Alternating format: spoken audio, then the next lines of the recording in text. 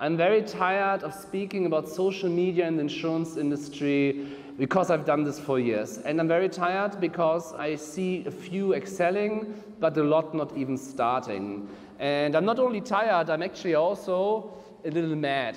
And I'll show you in a minute why.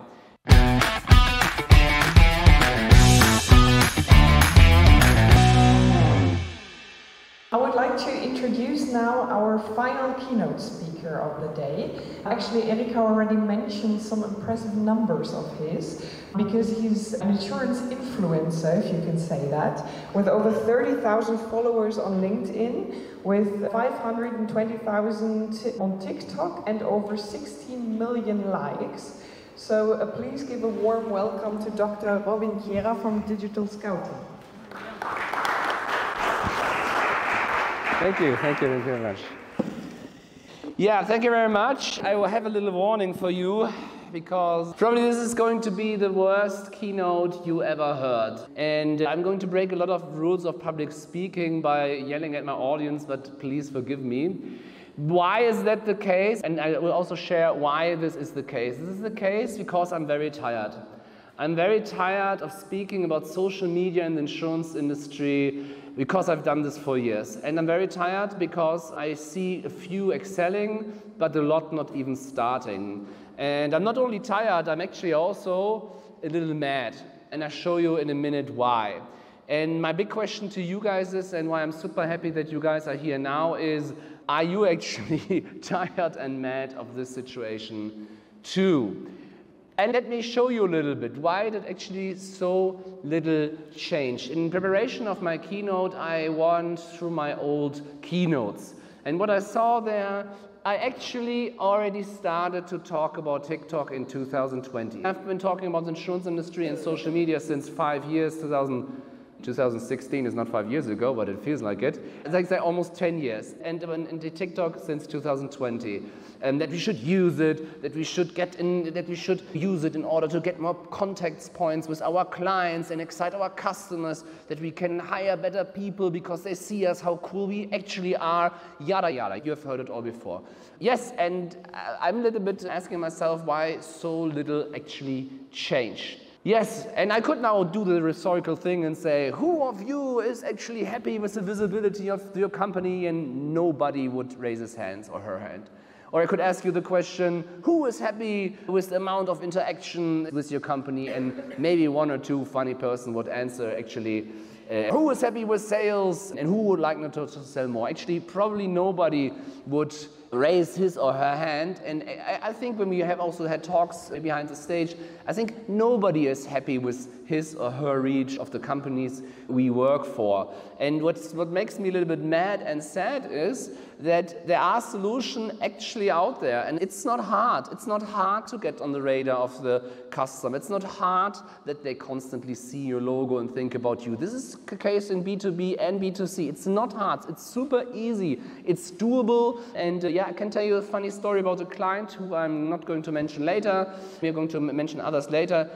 We had a client that was such a disaster that when we Googled his name, and it's an insurer, his name and his product, that he was discovered on Google page 3 in his region where he was super active. So super outdated, disastrous processes, disastrous marketing, totally non-existent sync sales. And this player internally, but also externally, changed from a laggard to actually a leading player in his market, also in marketing and social media. So suddenly, the investors came and said to the CEO, oh my God, we really see the change. We see our board members from other insurers and investors going then to these other guys and saying, oh, this is one of your companies I'm seeing constantly. You had suddenly tech partners coming around and saying, oh, let's do a pilot together, you're so modern. The HR was freaking out because they were suddenly able to hire people they were never able to hire before. They had no problems with actually getting apprentices, like young people wanting to work for the company. So it was suddenly rainbow and sunshine. And what makes me a little mad and sad is that it's doable, and to be quite honest, when we're really honest with each other, also for a ridiculous low budget. And yeah, and we have done it several times, and I'm asking myself a little bit, why don't do more? But I'm not only here to rant at you, I will also share a little bit how you can actually do it, how you can do it. One is, and you need to overcome three things, three beliefs actually, or four, I think it's four. One is TikTok is only for children and all the other social media things. TikTok you can replace. Then TikTok and short videos are only for fun and nothing for our company because, you know, we are serious. Then we only have 5 followers. We have no viral hit ever in a 150-year history, but we can do it ourselves. And I will share what to do and will share most of our secrets. Why am I allowed to say this? You shared already a few numbers. We have a large reach. We have built up an audience on LinkedIn, on Twitter, on TikTok, on other channels too. Maybe it's a coincidence, or maybe we actually know what social media and how social media does. This is what we do, some of our clients. Let's go to the first hypothesis. TikTok is for children. And you can replace TikTok with YouTube Shorts, Instagram Reels, and everything else too. Let's talk about one client. OC is a classical car insurer, and we started with them together, TikTok, in 2021. Now everybody says, of course, it's classical cars, everybody loves it, it's total easy to do videos about it. But when we started, it was super hard because they said they have a target group of white male 55 plus. So something you don't identify with social media actually. But what we really quickly found when we created first short videos, and I will show you later, you saw the comments people did. You saw even though it was not able to see in the numbers of the channel that they're actually older people, you saw it in the comments, you saw it in the way the people wrote, you saw it in the construction of sentences that were people in their best years. And you saw it also in the technical knowledge they had, and they comment, oh, this is not the model from 1972, but actually it's the model of 1971 last December day or something, because they really know their stuff. And the reality is, they are now the leading channel in the German insurance industry on TikTok, reaching millions and millions of people. And with 100 people staff, they are beating Allianz, they're beating AXA, they're beating Ergo, they're beating everybody. And now the next question always a lot of people then asking, especially from those companies, is, yeah, but how many policies are they actually selling through it? And I cannot share that with you, but what I can share with you is the amount of money they saved if they would have aimed to get the same reach. If they would have aimed to get the same reach in traditional channels, they would have spent 25 million more. And this is a company of 100 people. If we would compare this with a regular insurer, it's billions in ad money that can be saved. Billions with a B, it's not a typo. And one more thing is, it's not only TikTok, it is short videos, it's content. So you can readapt, you can change it, you can put it on other channels, YouTube Shorts, Instagram Reels. Not all, but some. And what we have seen is millions and millions of other free views. And again, when their YouTube channel started, it's 109 followers, and now it's like one of the biggest in the industry. It does not matter what he says in German, but it's actually a signature content style. This sort of style going around a car or a motorcycle, explaining something about it is now typical for these channels, and others are actually trying to copying it. Why is this video with 1.7 million views? By the way, not 1 single cent paid in advertisement. 1.7 million people saw this content for free. Why went this so viral? Because in the first second, it's like a certain picture of this super rare bike. We start with something, oh my God, it's super crazy what you're going to hear, and not, this is the motorcycle something. So we really also try to sell a story, and this is why it is so successful. It's a story, but I come to other success stories later too. TikTok is only for fun, it's not serious. I can show you another case. Of course, we all know the dance videos, but TikTok is not that anymore. Another one is German family insurance, super challenging case. Why? Public traded company. If you screw that up, you actually have a big problem with stock price, and you don't want to have that conversation with the CEO. So super strong limits when it comes to creative stuff. Super strong brand, very traditional, and very performance marketing based. So they are also asking the questions, how much money are we actually going to make with it? The reality is the second biggest channel now in the German insurance industry, and they're reaching millions and millions of views. And the faces they have are actually standing for insurance in Germany. And what that is the case for, actually, that you not only can do with cars, actually talk about insurance policies, sell insurance policies, and make advertisement for yourself, but actually with other topics. So what you do is, he destroys a TV, and it's really a TV that was destroyed, and they explain the complexity of the private liability insurance with that. Because she says to him, oh, you cannot destroy a TV on purpose.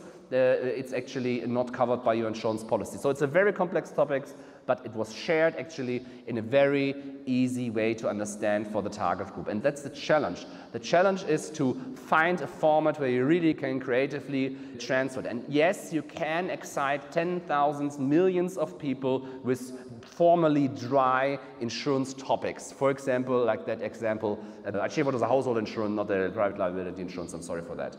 There's other funny, not funny, but serious topics that get viral. This other one is this guy, it's actually in English, we can show it. So it's about an administrative act to get into college or not. And what happens actually, he gets rejected by, I don't know, 5 different colleges, and then Harvard accepts it and the internet freaks out. Why is this video a success? So it's very low production quality. It's probably made with a cell phone laying beside a loudspeaker.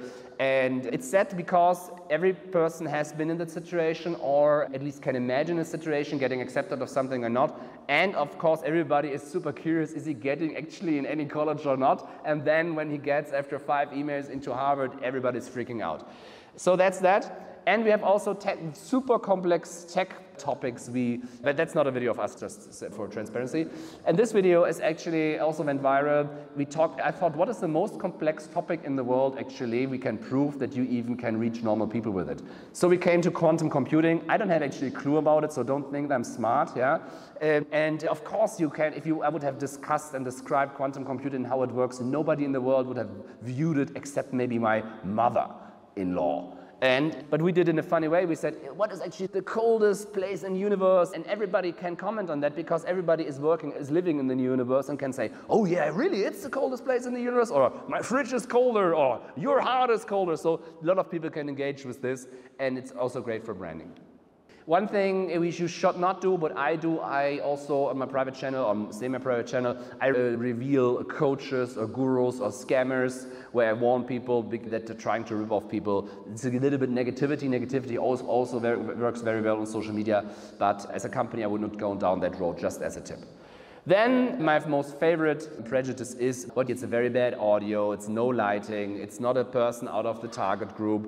That's actually nice that they do it, that they try to got inspiration by actually other good videos, but it's actually very, not bad made, but what should I say, it doesn't work, and I know it's 27 reasons why it doesn't work. Why? Because they do it themselves. It's sad. And what's even also sadder is, when a mutual insurer does it, that's okay. That again, we are talking about ridiculous budgets. If we analyze this in a technical way, they are present, they don't publish anything. Even worse, they do performance marketing campaigns on TikTok and they just use TV ads. It's like the most horrible thing you can do in a native social media platform, to actually upload old ads that don't work, and then you push it with a lot of media spending down people's throats. Doesn't work there.